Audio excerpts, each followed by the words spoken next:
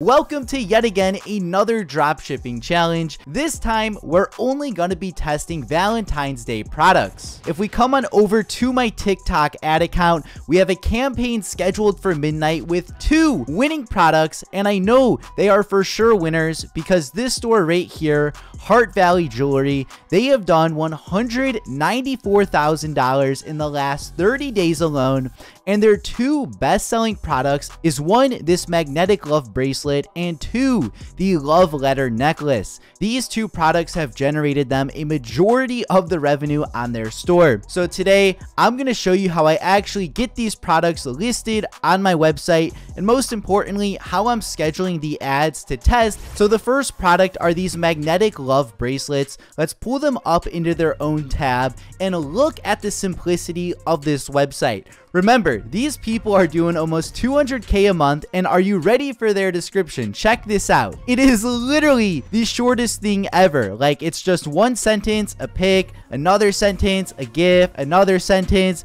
another picture.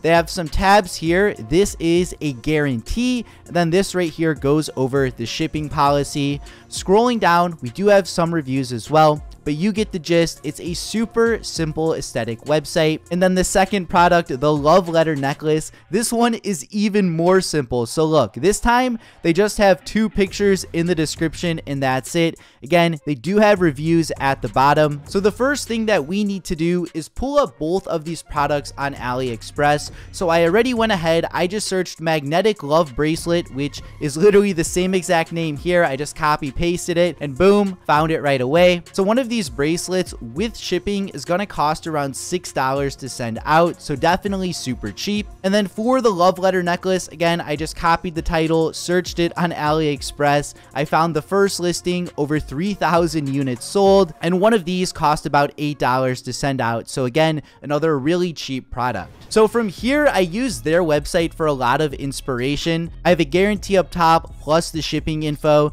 Then scrolling down, I made my description super short, easy to follow, and then we have the reviews at the bottom. So overall, pretty basic. And then the second product, the love letter necklace, I added a details tab up at the top this time just because I didn't have room for this text. Scrolling down, boom, we have 1 sentence, 1 pic. Scrolling down more, second picture, second sentence, and then we have our reviews. And this website also looks really good on mobile. Most of our traffic is going to be coming from TikTok anyways, so having an extremely mobile optimized website is really important, especially when it comes to getting those easy conversions. We're now moving on to our TikTok ad account, and we have 1 campaign here called Valentine's Challenge Test, and inside of here we have 2 ad groups. 1 ad group is for the love letter necklace and the second is for the magnetic love bracelets. Each of these is going to be spending $25 on its own. I think this is the lowest possible budget you could probably test with and get away with it. Now inside of each of these ad groups, we just have 3 different videos. Basically, I just went on over to TikTok, I searched magnetic love bracelets, I went through all of these, picked my top 3. Then I did the same exact thing for the love letter necklace. We just searched it, I watched all of these videos, downloaded my top 3, and then I uploaded those into this campaign. So these 2 ad groups right here are gonna be going live at midnight. Tomorrow, I'm gonna let them spend their full $25 each, and then I'm gonna check in on day 2 and see where we're at after we've spent $50 on TikTok ads.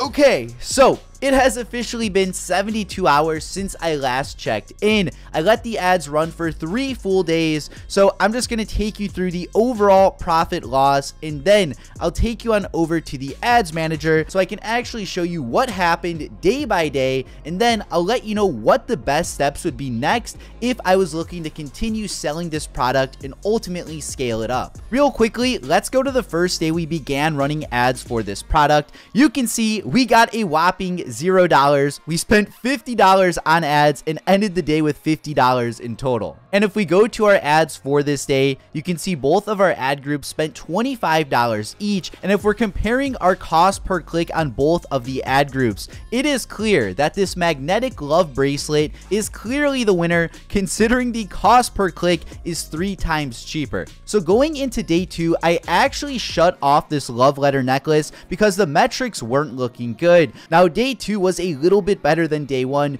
We got one sale for $19.99. However, after all of the ad spend in shipping this order out to the customer, we were down $61 in total, minus 360% net margin. It was not looking too good. So going on over to day 3, I just let the one magnetic bracelets go an extra day, and on day 3 we ended up getting 2 orders. I believe we made about $60 in revenue for the day, but still, after all of our advertising fees and shipping the product out, we were down 35 bucks. So considering we are losing money, what would the next best steps be to continue selling this product and ultimately scale it? So as soon as we get our account unbanned, we're gonna relaunch ads. The plan is to go from $25 to $100 per day. Now real quickly, I have a dropshipping Discord server called the Ecom Mafia. It's free to join and we talk dropshipping. It's pretty active. You see me chatting in here quite a bit as well. So if you're looking to make some new friends in the dropshipping community and a level up as a group, the Ecom Mafia is a great place to get started. So the link to that is in the pinned comment and in the description down below.